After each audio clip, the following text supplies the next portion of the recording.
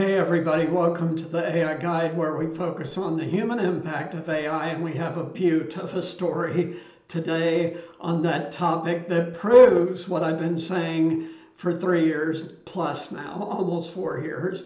Technologists do not care about the human impact of what they create. They just build it and release it. Exhibit A of that. AI image generators trained on pictures of child sexual abuse study finds. And this is courtesy of The Guardian. Hidden inside the foundation of popular AI image generators are thousands of images of child sexual abuse. According to new research published just last week, the operators of some of the largest and most used sets of images utilized to train AI shut off access to them in response to the study. The Stanford Internet Observatory found more than 3,200 images of suspected child sexual abuse in the giant AI database LAION, an index of online images and captions that's been used to train leading AI image makers such as Stable Diffusion. More than 1,000 of the suspected images were confirmed as child sex abuse material. The response was immediate.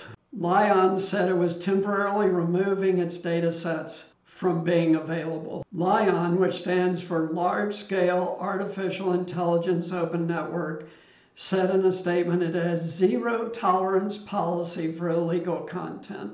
While the images account for just a fraction of LAION's index of about 5.8 billion images, the Stanford group says it is probably influencing the ability of AI tools to generate harmful outputs. Those same images have made it easier for AI systems to produce realistic and explicit imagery of fake children, as well as transform social media photos, fully clothed real teens, into nudes, much to the alarm of schools and law enforcement around the world. Trying to clean up the data retroactively is difficult, so the Stanford Internet Observatory is calling for more drastic measures. One is for anyone who has built training sets based on LAION 5B to delete them or work with intermediaries to clean the material. Another is to, in effect, make an older version of Stable Diffusion disappear from all but the darkest corners of the internet, said the Stanford Internet Observatory's chief technologist, David Teal. It's not an easy problem to fix. It traces back to many generative AI projects being effectively rushed to market and made widely accessible because the field is so competitive. Point proven at the beginning of the video. Taking an entire internet-wide scrape and making that data set to train models is something that should never have happened. It should have been confined to a research operation, if anything. A prominent LAION user that helped shape the dataset's development is London-based startup Stability AI, maker of the Stable Diffusion text-to-image model. New versions of Stable Diffusion have made it much harder to create harmful content. That's why they said get rid of the older versions from the internet. Said the director of tech for the Canadian Centre for Child Protection, "We can't take it back. That model is in the hands of many people on their local machine." Stability AI on Wednesday said it only hosts filtered versions of Stable Diffusion now.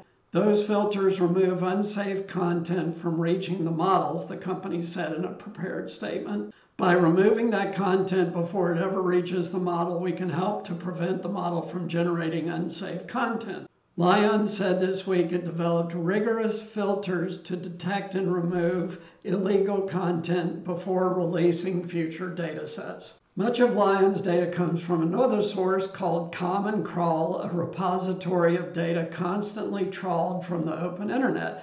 This is a massive internet scraper, as they say. OpenAI, maker of DALL-E and ChatGPT, said it did not use LAION and had fine-tuned its models to refuse requests for sexual content involving minors.